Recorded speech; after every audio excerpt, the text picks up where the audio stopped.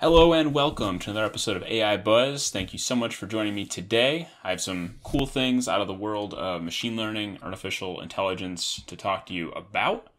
And what does that mean? We're going to be looking at the world of automated machine learning. And this specifically came to light because the company DataRobot is preparing to do an initial public offering, IPO, coming up soon, most likely. They recently raised $270 million led by Altimeter Capital, and they've been raising funding for many years now, and they're definitely one of the hottest automated ML startups, besides probably Google, which is of course not a startup. They specialize in a product that essentially you give it all this data that you have. It can even do some data cleaning, though that's not really what they started out doing. They started out where you'll give them data and they will try a bunch of different models, training that data, trying to optimize it on a target, and eventually finding a model that works for your data set, and then tuning all the different hyperparameters so that you don't have to spend a large amount of time doing all that tuning yourself. And that's a really exciting development in the world of machine learning the past couple of years. Usually, in the past, you'd require kind of someone who really understood how the model worked to be kind of tuning these different parameters and making sure that they could optimize the performance. However, with a increase in power of GPUs and even TPUs, you're able to cycle through things more. You can be less choosy about what you're cycling through. So you can kind of try a different bunch of a wide range of different parameters to optimize performance, and that's really the goal of these types of products. So they're not brute force. Typically, they don't search every combination of hyperparameter, but they'll try a bunch, and they'll then intelligently choose which one to try next. And companies love DataRobot. It's definitely been blowing up these last couple of years. Clearly, they are on the road to an IPO. So I found this cool article here, kind of details some of the recent developments with the company's finances.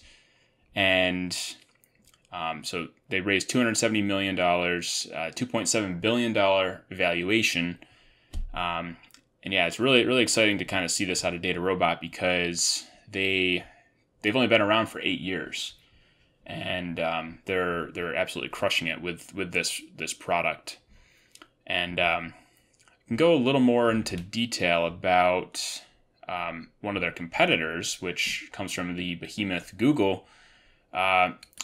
So Google has AutoML, which attempts to kind of compete with DataRobot's main product. And AutoML is the same concept. It's essentially going to be looking at different ways to tweak and optimize performance of machine learning models. So they definitely have a pretty built-out suite of products. Probably their most comprehensive one is their unified AI platform, shown here on their website.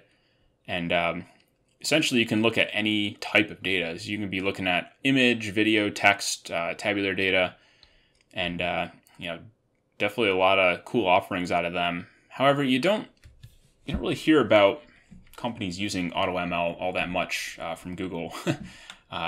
DataRobot, maybe they're better at marketing than Google is with this particular product. But usually, when you kind of think of this use case, you'll hear most about DataRobot, which is great. So I can go in a little more detail about the AutoML product that Google has, and so there's some pretty cool customers here, different case studies. Their actual unified platform, which is shown here, really it's trying to decrease the barrier to deploying a machine learning model. And what they are looking to do is just you feed it a raw data set, and then it goes through building. So that means training, validating, and explaining. And that's something that I'm not aware of that DataRobot's product has, is the Explainable AI feature, which is really cool. So essentially it's going to try to find the features that it's honing in on in your model. It's going to try to explain what's really going on underneath the hood. And I think that's great because it allows you to sort of look and see if it's becoming locally optimized. Because what'll happen with a lot of these, a lot of machine learning models, is they'll become locally optimized, kind of stuck in a rut. Like if you think of a kind of a ravine, and the goal of a machine learning model training it is to get a ball to the lowest point of that ravine. Well, there's a couple kind of fake bottoms, if that makes sense, where it might seem like the ball has reached the bottom, but it's not able to get over the hill and reach the true bottom. So these types of solutions will often get kind of stuck, and it's good to see what is going on underneath the hood and see if someone can maybe change some settings and get it to be unstuck and fully optimize itself. So really cool feature. I'll have to look at some of the latest products out of DataRobot, see if they have anything comparable. I do know that Google was kind of the first to make this push towards explainable AI. And I imagine there'll be some close followers to that, but I think Google might be pretty far ahead at this point in that field. But yeah, I'll have to do a little more reading on that, I suppose. And then after their validation, they will go to deployment. So pretty wild. They have like TensorFlow Enterprise. Haven't heard too many people that use that. But again, contrasting this with DataRobot, DataRobot is widely used by a lot of big companies. Let me show you some of their partners. You'll see the wide range of companies that they are partnering with. So they're looking at banking, healthcare, financial tech, gaming industry. Yeah, so some of the coolest partners that DataRobot has are listed on this page, and definitely some huge names here. So Blue Cross Blue Shield, Deloitte, it's definitely a big name. And what's really cool about DataRobot is they do lots of case studies, which are really good marketing materials. Pick a customer and show how they use your product to solve one of their problems. And they have a lot of those here for you to check out. I'll put this link in the description. So covering kind of two of these automated machine learning pipeline products. So one out of DataRobot, one out of AutoML, Google. This is definitely a development that's going to keep improving in the next couple of years as the kinks get worked out of these types of solutions. And it's kind of a double-edged sword, because on one hand, you don't have to go in and manually tune these parameters. On the other hand, that was one of the really fun parts of machine learning, was going in and kind of tweaking these around and seeing how your model would perform. At least that was one of my favorite components of it. Because usually to kind of get to that point, you have to spend a lot of time cleaning your data, dealing with date timestamps, missing values, centering your data around, make sure it has like unit variance for each column, a lot of things like that to kind of get it ready for plugging it into one of these models. So a lot of work, and a lot of people do not enjoy doing it because it takes a lot of time, especially with huge data sets. It can take a lot of time to crunch through all that. So you finally get to the part where you can train your model. You have your nice pristine, or so you think it's pristine, data set. You're ready to pump it through this model, but AutoML is going to try way more combinations and find a better one faster than you. So you can still do it manually, but if it's so much farther ahead, then it probably won't become common practice in a couple of years for most companies to want to be paying a human to be manually tuning these models. That being said, there was a really cool article coming out of the Harvard Business Review where they talk about the risks of AutoML and how to avoid them. And I think this is a good review to sort of read before this becomes too commonplace, because while the actual tuning might be done programmatically, we also are always going to want someone who understands what's going on under the hood to be watching how these are performing. So you don't want to just blindly trust what these things are pumping out. You're still gonna want a data scientist to be watching what they are optimizing on.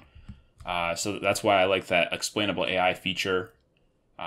Someone who knows how it works to really be checking in on this and making sure that it's working as it's supposed to, instead of just becoming a black box where companies are feeding these raw data sets and then just straight productionizing the result. There really needs to be some middle, some people in the middle, humans in the middle, to be checking in on it at the very least, in my opinion. I think that's kind of a good practice across a lot of these hot AI areas, is while they've been shown to really crush human performance in many areas, I think humans will still find a place, at least in the short term, to kind of be checking in and make sure these are working as they're supposed to. So definitely check out this article here. They talk about how AutoML in a recent Kaggle competition placed second out of all competitors. So, the best data scientists in the world are winning Kaggle competitions and spending sometimes months of their time to come up with the best ensembled model. And these models are not simple at all. One of my favorite examples of this was the Netflix Millennium Prize that Kaggle put out. It really gained them a lot of notoriety back kind of when Kaggle was first catching on. So they offered $1 million. Netflix offered $1 million to anyone who could improve their recommendation engine. And people got really excited about this. It was kind of a first of its kind. There have since been many $1 million prizes, one coming out of Zillow, a couple others as well. But this was the first. People were really excited about this. And as you can imagine, people really went to work trying to win that $1 million. Well, the winner of this competition, the winners, came out of Bell Laboratories. And there's 3. And they had this ensembled model that was so complicated that Netflix, they paid them the prize money, but they could not productionize this model because it was way too complicated. Like, I guess to make predictions with this thing, it was too computationally expensive.